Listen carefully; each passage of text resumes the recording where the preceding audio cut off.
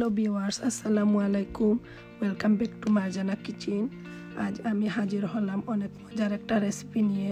আজ আমি দেখাবো খুবই সহজে কি করে কচুরলতি রান্না করা যায় শুটকি আর চিংড়ি দিয়ে। এটা বাঙালিদের অনেক প্রিয় একটি রেসিপি। তাহলে চলুন দেখে নেওয়া যাক কি কি লাগবে আমাদের কচুরলতি রান্না করতে। চিংড়ি মাছ এইভাবে বেছে নেবেন। কচুরলতি এটা যে কোনো গ্রোসারি শপে মিলবে।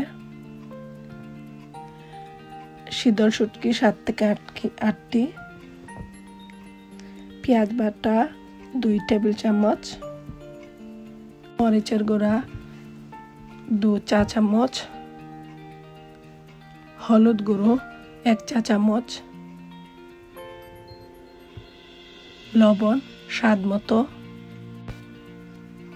প্রথমেই আমি শুটকিগুলো ধুয়ে 1 গ্লাস পানি দিয়ে লো হিটে চুলায় বসিয়ে নিব। শুটকির পানিতে বলক আসলে নামিয়ে ঠান্ডা করে নিব। এরপর জাল দেওয়া শুটকির পানি একটা ব্লেন্ডারে ঢেলে ব্লেন্ড করে নেব। এখন ব্লেন্ড করা পানিটা ছাঁকনি দিয়ে ছেঁকে রেখে দেব।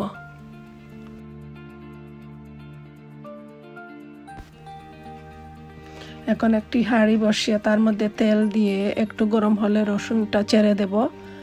রসুনটা একটু ভাজার পর পেঁয়াজ ছেড়ে দেব।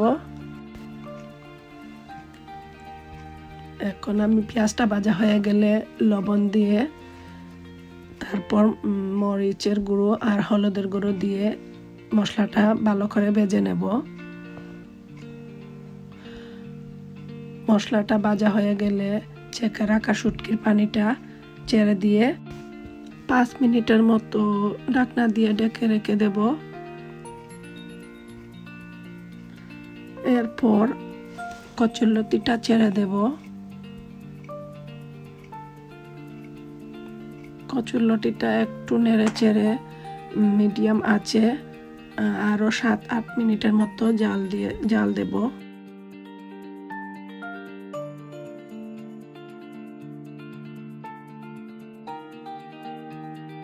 8 মিনিট হয়ে গিয়েছে। এখন চিংড়ি মাছগুলো দিয়ে দেব।